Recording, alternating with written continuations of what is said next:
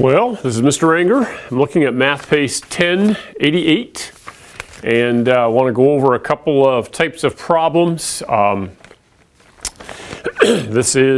been a little while since I did some videos, and actually as I'm recording this, it's a couple weeks after Christmas, and so if I look fatter, it's because I actually am. I gained weight over Christmas break.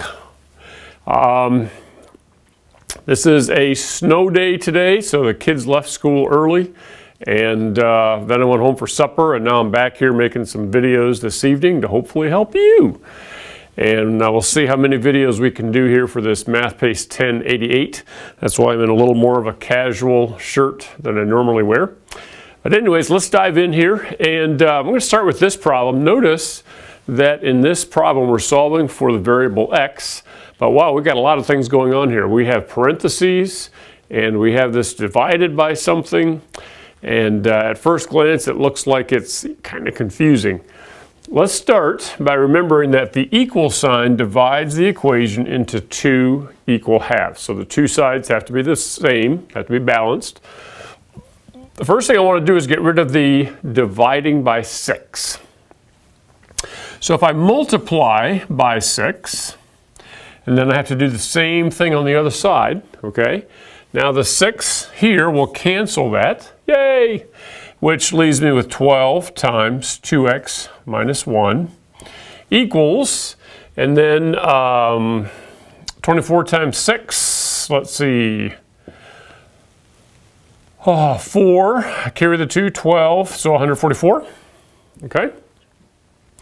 Then the next step, excuse me, is we are going to distribute, so 12 times 2 is 24x minus 12 equals the 144. So we take the division and distribute it times both of these. So 12 times 2x, and then the negative 1, so we've got to keep this negative, okay? Then the next step is I need to undo the subtraction. So we'll add 12 to both sides. 24x equals 156. And then the last step, and I'm not going to finish it for you, okay, because I wanted to show you the hard part, is we would just divide by the 24 on both sides. All right, so several steps there, but the first one is get rid of the denominator by multiplying by that denominator on both sides. Do the distributive property. Okay, let's try this one. We're going to do distributive property. This one I'm going to end up with an x on both sides of the equation though. So that's a little different. Let's distribute this. 3 plus 2x minus 18 equals 12 minus 7x. Now when you get to a point like this, we want to take whatever are like terms on the same side of the equal sign and combine them. So I only have one x term, so there's nothing I can do with that, but I can simplify by adding 3 plus negative 18. Okay? So do you remember when we're adding and the signs are different? We subtract the smaller from the larger, keep the sign of the larger. That was in a previous video that we did about signs of positive and negative numbers.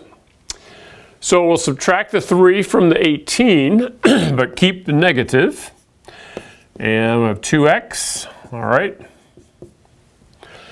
Now, it looks like, oh, I've got a 2x on both sides, they're going to cancel out. No, no, no. Let's get rid of the x on the right. So I'm going to add 2x over here.